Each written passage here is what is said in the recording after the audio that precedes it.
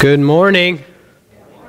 It certainly is good to be here today on this, the Lord's Day. Today is a day on which we honor our mothers, and I think that is wonderful. But this is also the Lord's Day, and we worship Him in spirit and in truth. The Bible is something like a good friend. And as we grow more and more familiar with the Bible, it just grows sweeter and sweeter with time. How many of us have memorized some of the most familiar texts of the Bible? Psalm 23, the Lord is my shepherd. The Lord's Prayer, as it's recorded in the book of Matthew, our Father who art in heaven, hallowed be your name. Psalm 119, thy word is a lamp unto my feet and a light unto my path. Those texts, like the stories shared with a good friend, just grow sweeter with time. And I certainly think that the same can be said for the text that we're considering this morning in Proverbs chapter 31, beginning in verse 10. An excellent wife, who can find? Her worth is far above jewels. The text of Proverbs chapter 31, verses 10 through 31, represents in Hebrew an acrostic poem. Each verse represents a subsequent letter in the Hebrew alphabet. There are 22 letters in the Hebrew alphabet, and so there are 22 verses in this poem. And what is represented there is the ideal woman. She is perfect in every way. And that can be a little bit overwhelming when we read the entirety of the poem, because it's not quite possible for any one person to achieve all of the things that are mentioned in these 22 verses, but that is not the point. The wise man is painting a picture of an ideal woman, and each verse is kind of like, as one preacher described it, a pearl. The wise man is stringing pearls, and each verse represents beauty and quality, and it can stand alone, or it can stand with the rest as they complement one another.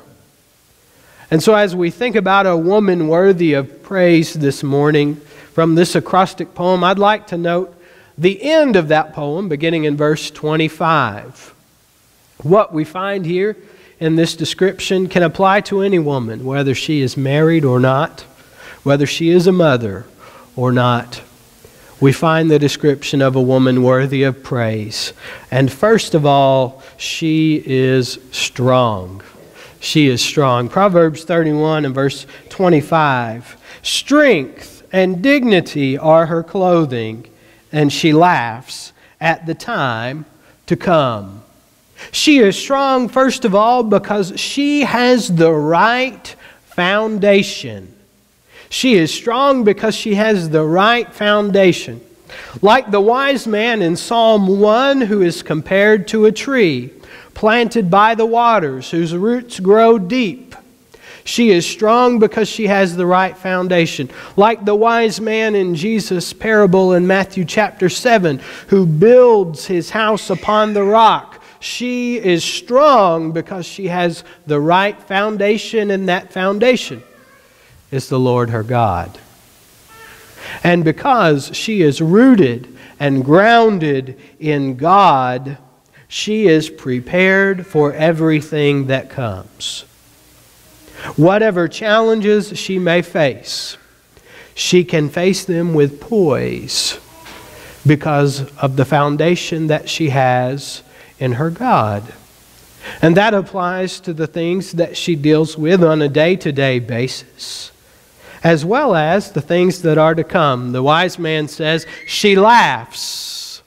She laughs at the time to come. In other words, she is not concerned about the future because she knows who holds the future in his hand, and she trusts in him. How many of us have known strong women? The Bible describes the female as the weaker sex. And the meaning of that is not that she is not strong, but simply that the man has a physically stronger build. But the woman who trusts in the Lord, the woman whose life is founded upon her relationship with the Lord, is strong today and in her looking ahead to the future. She is also one who respects herself. She respects herself. The wise man says that strength and dignity are her clothing. Now, the interesting thing about this word dignity in the original text is that it is used in a number of different settings in the Old Testament. When it refers to an older man in the Old Testament, it is the word that is used to describe the fact that he has gray hair. When this same word is used to describe a bride in the Old Testament, it is referring to her bridal adornments or garments, the veil, whatever jewelry or clothing that she may wear. And so when the wise man says that strength and dignity are her clothing, he is saying that she wears, literally and figuratively, what is appropriate at all times. Now, this makes her strong because she carries herself well and she respects herself enough that she demands respect by the way that she lives her life and carries herself. And so we might compare what Paul has to say in 1 Timothy chapter 2. In 1 Timothy chapter 2, beginning in verse 9. In this text, Paul is addressing a problem, perhaps, in the church at Ephesus and the way that some of the women are carrying themselves, but there is a principle here that especially applies. He states, "Likewise also, that women should adorn themselves in respectable apparel, with modesty and self-control, not with braided hair and gold or pearls or costly attire, but with what is proper for women who profess godliness, with good works." The woman who is worthy of praise is strong. She is strong, first of all, because she has the right foundation. Her foundation is her relationship with her God, who teaches her wisdom. And she is strong because she respects herself. She carries herself with integrity, with dignity, so that even when she is challenged, even when someone tries to shame her or take her honor, her reputation stands, and she is strong. And so she is worthy of praise. The woman who is worthy of praise not only is strong, but she is a teacher. Now, being married to a teacher, I may have a little bit of bias in making this statement, but it comes directly from the text of Proverbs 31.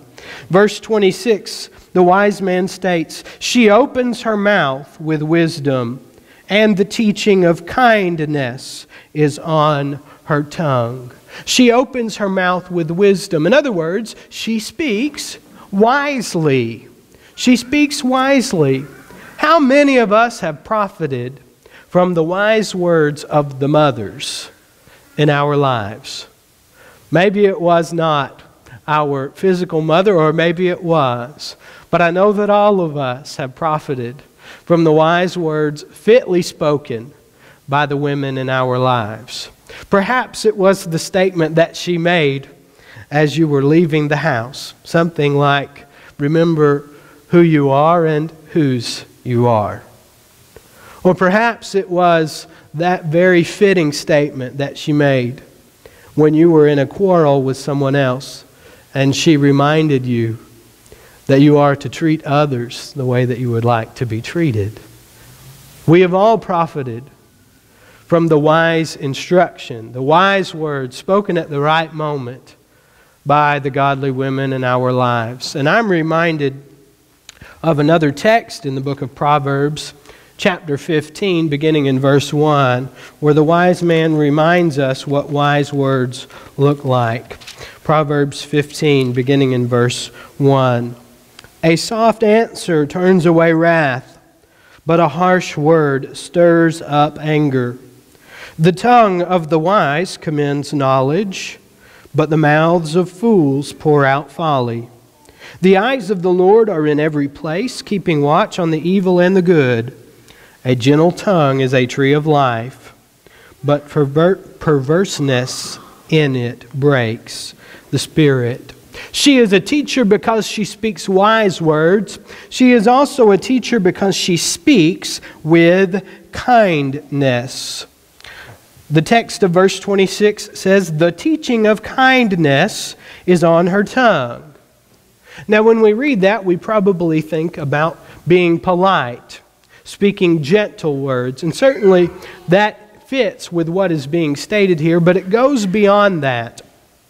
The word that is used here for kindness in verse 26 is the same word that is used in the Old Testament to describe the love of God. We're probably familiar with Lamentations 3 and verse 22 that says, "The steadfast love of the Lord never ceases." The steadfast love. This is the word that is used to refer to God's love and faithfulness to His covenant people in the Old Testament. That is the word that is used here when it says that she teaches with kindness. And so the idea here is that she teaches us what it looks like to give and receive faithful love. And how many of us have not known women who have taught not only by their words but also by their actions what it is to give and receive faithful love? A woman who is a teacher, a wise teacher, a teacher of the faithful love that we know first of all from God, is a woman who is certainly worthy of praise. She is a teacher. She is strong, and she takes care of others. Notice what the wise man continues to say, and as was read for us by our brother Alan. She looks well to the ways of her household and does not eat the bread of idleness. Her children rise up and call her blessed, her husband also, and he praises her. A woman worthy of praise takes care of others. She first of all provides for her family.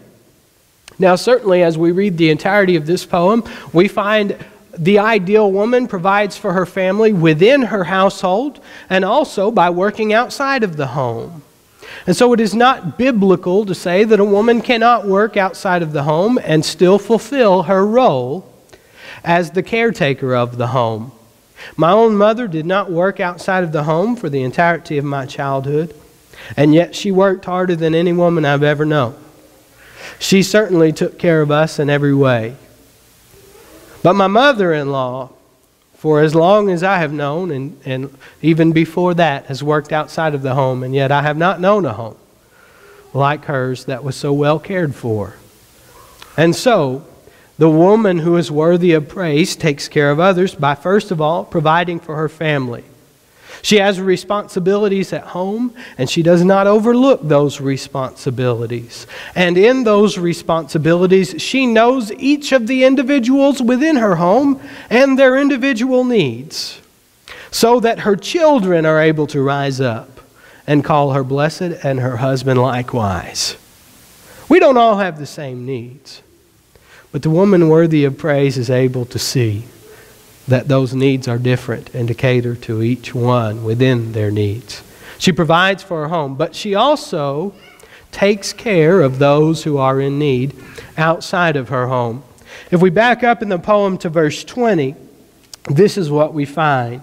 She opens her hand to the poor and reaches out her hands to the needy.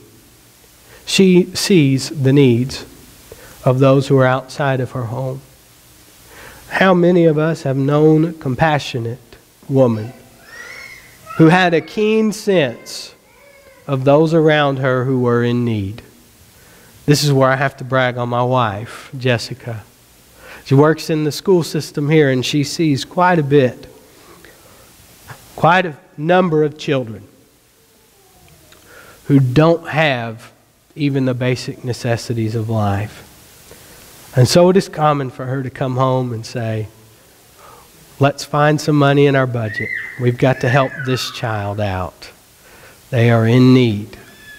A woman who is worthy of praise looks to the needs of others. She provides for her family. She takes care of those who are in need outside of her home as well, within her ability. And last but not least, the woman who is worthy of praise fears the Lord. The text goes on to say, many women have done excellently, but you surpass them all. Excuse me. Charm is deceitful, and beauty is vain, but a woman who fears the Lord is to be praised. Give her of the fruit of her hands, and let her works praise her in the gates. The woman who is worthy of praise fears the Lord.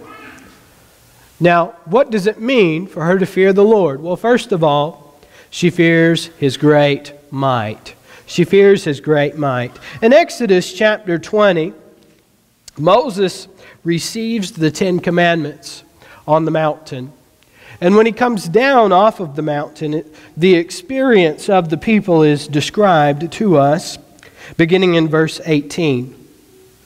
Now when all the people saw the thunder and the flashes of lightning and the sound of the trumpet and the mountain smoking, the people were afraid and trembled, and they stood far off and said to Moses, "You speak to us, and we will listen, but do not let God speak to us, lest we die." The people were afraid of God. They were afraid of His great power and might. And from that standpoint, we should be as well. Because it is this very same fear that draws us closer to God. Notice what is said in the next verse. Moses said to the people, "Do not fear, for God has come to test you, that the fear of Him may be before you, that you may not sin." Now that seems almost contradictory. Moses says, do not fear, and yet let the fear keep you from sin. And so, it is fear of the Lord that causes us to recognize that sin leads only to God's wrath. And that very same fear allows us to be brought closer to God, because that fear leads us to Jesus Christ, who died for our sins, whose blood is able to wash away our sins. And when that fear brings us closer to God, it makes us people who are worthy of praise. And so the woman who fears the Lord is worthy of praise, because that fear has brought her into a right relationship with her God. In fact, it is this fear that is the cause of everything worth praise in her life. It is this fear that allows her to be strong, because it has brought her into right relationship with God. It is this fear that has allowed her to know the wisdom that comes from God in His Word, so that she is a teacher. It is this fear that allows her to care for others, because she has been taught the care that God has for us. And so a woman who is worthy of praise is a woman who fears the Lord. We've all known women in our lives, we could even call them mothers, who truly are women worthy of praise, in the ways that we have mentioned this morning and many others. You don't have to have children to be a woman worthy of praise. And of course, these very same things can apply to the men in the audience as well. But today is a day on which we praise the women in our lives who have set an example of godliness and faithfulness. So I want to read this poem. The first stanza of the poem is from an old book that was used in American schools called McGuffey's Second Reader. And I have added another verse to it. Beautiful faces are they that wear the light of a pleasant spirit there. Beautiful hands are they that do deeds that are noble, good, and true. Beautiful feet are they that go swiftly to lighten another's woe. Beautiful mothers are they that share thoughtful lessons of love and care. Beautiful women are they who teach in kindness and purity too. Beautiful people are they that show others the path of righteousness's glow. Thank God for our mothers. Thank God for those individuals in our lives who have shown us what it is to serve Him faithfully through every possible trial. Perhaps this morning you recognize that there is some sin that stands between you and your God. Because He loved us so much, He gave His Son, Jesus Christ, to die on the cross for our sins as a free gift to all people who are willing to receive it. And so if you need to come before the Lord and become a child of God, you may come believing that Jesus is the Christ. Turn from your life of sin, confess His name, and be buried in the waters of baptism, having your sins washed away. You rise up a new creature, a new person who is able to call God Father and walk in His presence daily. Or if you're already a Christian and you also need to respond because of some sin that is in your life, or simply because you need the encouragement of those who are here, you are invited to come as we stand and sing together.